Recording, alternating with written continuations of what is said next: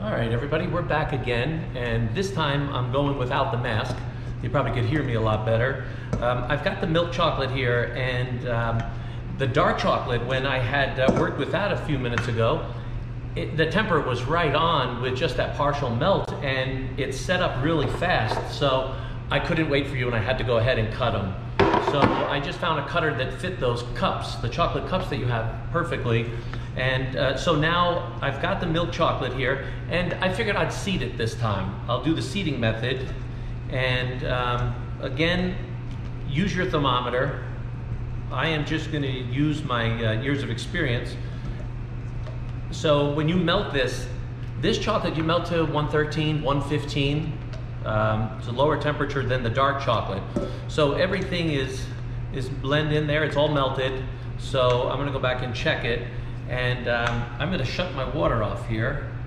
I shouldn't need that again, so I'm going to set it aside. And I want to be careful, I don't want to go on the middle of the stove, but I'm going to use it just to raise this up. And I'm going to throw in some of these as my seeds now. And as they melt, you'll get the beta crystals that you want. So we want to crystallize this, and at the same time get that temperature down into the working range. And on this particular one, I'm going to shoot for about 86 degrees. It should feel cool to the touch. So this is really nice, this chocolate with the big, they call them Calais. These are really good size, so it works great for seeding. If you had to remove them, if it got cool enough where they don't continue to melt, you want to take those pieces out, you can.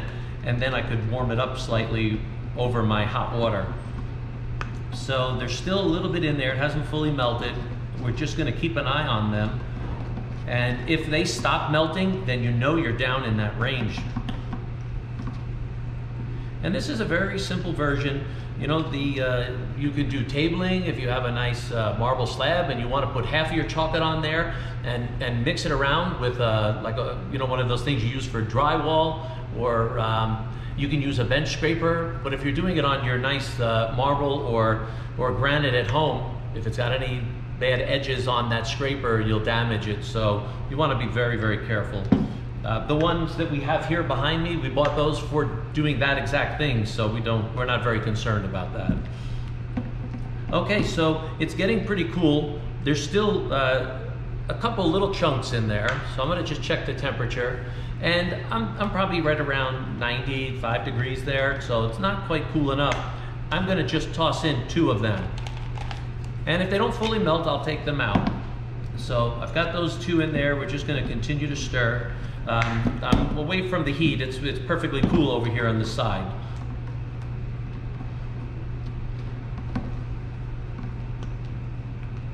And because we're just going to simply put it on there, I don't need to warm this up once I get it to that point where I want it to be. If you're going to fill molds, you'd want to warm it up to, you know, that maybe 86 to 88 degrees for this particular milk chocolate. That way it's more fluid. Otherwise, if it's too cool, you would end up getting really thick shells. So, but not an issue for this. Because we've got those pre-made chocolate cups, it doesn't matter. We're just going to spread it on there thin, cut out our circles, and then put them on top of those cups.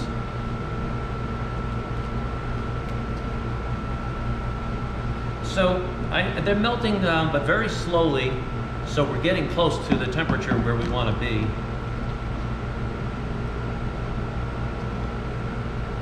I'm just going to feel it again. Yeah, we're down there at maybe around 88, 89. So we've got to come down a little bit more.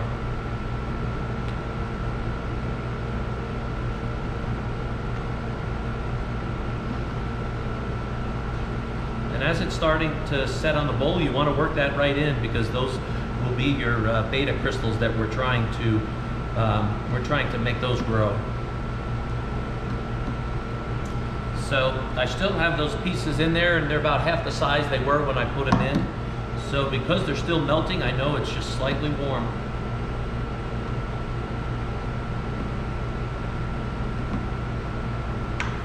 Check it. Now it's getting down there.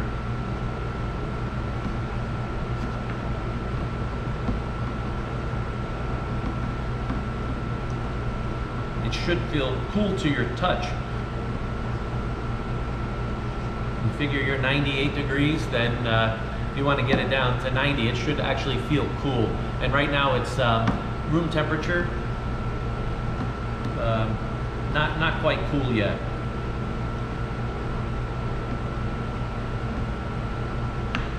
And one thing we could do is we could do a test. I'll set it right there. Let me just take my spatula, and to test if it's ready, it should set up within 5 minutes with no streaks. So we want to give it a good stir here. And then I'll just go ahead and get a little bit on there. And then I'll just set this right here, and hopefully you can see that. I'll pull it back a little bit. I'll just put it right up on top of here. I just want to make sure that it's cool where I put it. Meanwhile, I'm going to keep stirring this.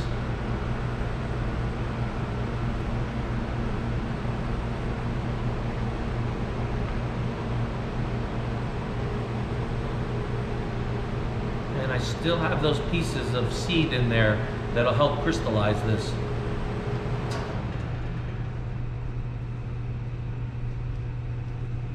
And then I'm going to take another check on the temperature. It is quite cool now. So while that's setting, I'm going to go ahead, because I'm feeling pretty confident about this temperature, I'm going to go ahead and spread this on there. Just a moment.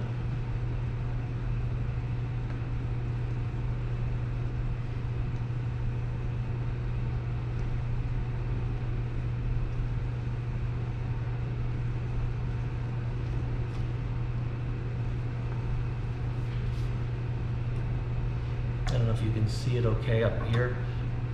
I'll move it forward. It hasn't started to set yet.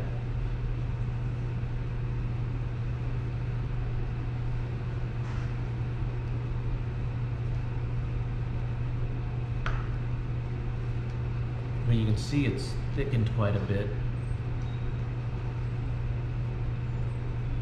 And I still have a couple little bits of chocolate in there, and they should be just fine.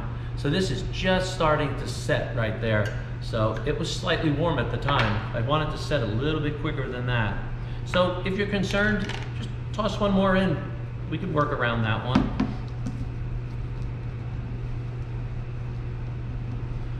Right now I just want to get that and move that around and get those crystals that are at the right temperature, because whenever you buy chocolate, it's already tempered. So we've got the crystals in there that we need.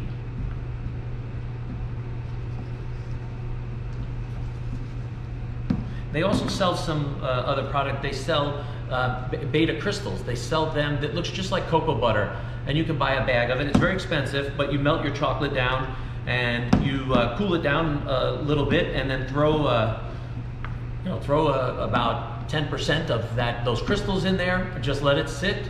And then at the end you'll stir it and you'll have perfectly crystallized chocolate.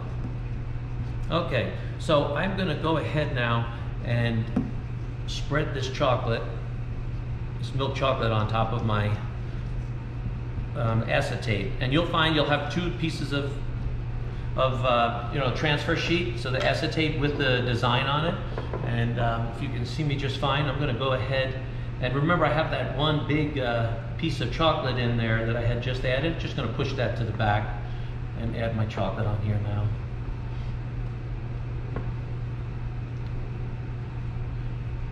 Okay, so of course I went right in, and that piece of chocolate slid down, and it was right in that spot that I took.